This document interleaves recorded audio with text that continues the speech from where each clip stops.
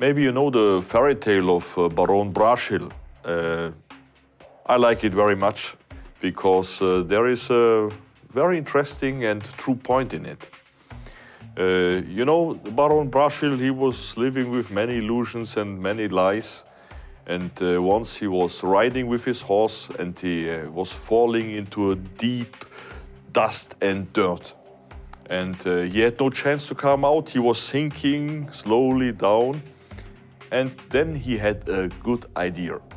He was taking himself by his own hair and pulling him up. And so he came out of the dirt, and at the end he was flying away together with his horse. This is the reason why I had long hair a long time in my life, but this is only a joke. We know this is not possible. Nobody can put himself out with his own hair of the dust. And this is the point, many people think they can. In reality, they live like this. If you ask them, how are you? Yes, it's going well. They try to pull themselves out of their problems, but it don't work. And if you look closer on their life, you see that they are sitting in a deep dust. And there are so many, many ways and different ways to come into this dirt of life. So many different people are sitting in different kinds of dust. There is, for example, this dirt of loneliness, the dirt that nobody loves me, the dirt that I don't know my value, maybe a dirt that I am unemployed and are sinking deeper and deeper. Maybe a relation is broken and I am left lonely and sinking deeper in senselessness. Or I am ill. This is also dirt and you can sink down, or the fear of the death. There are so many ways, drugs, criminal structures, or bad friends. So many people are sinking deeper and deeper down. And if you ask them, how are you? Yes, it's fine. But inside, they are in a deep dirt of life. It's very interesting to see that many people, they try to keep upright the outward of their life, but inside they are sitting in a dust of perversions and sin and guiltiness, and they know it. What can we do? Look, in the Bible is standing, and this is my experience, in Lamentations chapter 3, verse 55, I called on your name, O Lord, from the lowest pit. You have heard my voice. Do not hide your ear from my sighing, from my cry for help. You draw near on the day I called on you and said, do not fear. Here, Jeremiah says, I called the name of the Lord from the lowest pit.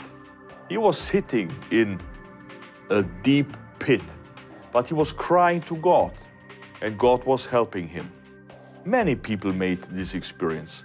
I would not live today when my grandfather would not made this experience. He was in the war on the front, and then the enemies came closer and closer, and they were throwing grenades and bomba, and all the colleagues from the company of my grandfather, they were going more and more back and leaving this place. But my grandfather, he was hiding himself behind of different rocks because the grenades were blowing away parts of the rock, and the iron and the stones are flying through the air, and there was nothing left alive. Nothing. And my grandfather was hiding himself and waiting and waiting and waiting, and for him it was like hours. And when this attack stopped, my grandfather went out and he saw there was nothing left alive. And while he was sitting there, he was the first time in his life praying. He was calling to the name of the Lord. God, help me, save me. Before of this, he was not very interested in God. But now he prayed in this deepest of his pit. And he came out of this. And he had no chance to leave this place because the company was far away. He had no power to move himself away from there. What should he do? And when he lifted up his eye, he saw a horse. A living horse was standing there eating grass. Where does this horse come from? Everything was death. When we visit my grandfather again and again, he asked us again and again, where does this horse come from?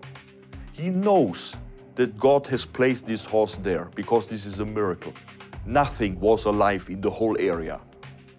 And he jumped on this horse. He was never riding before, but he was running away with this horse and is alive.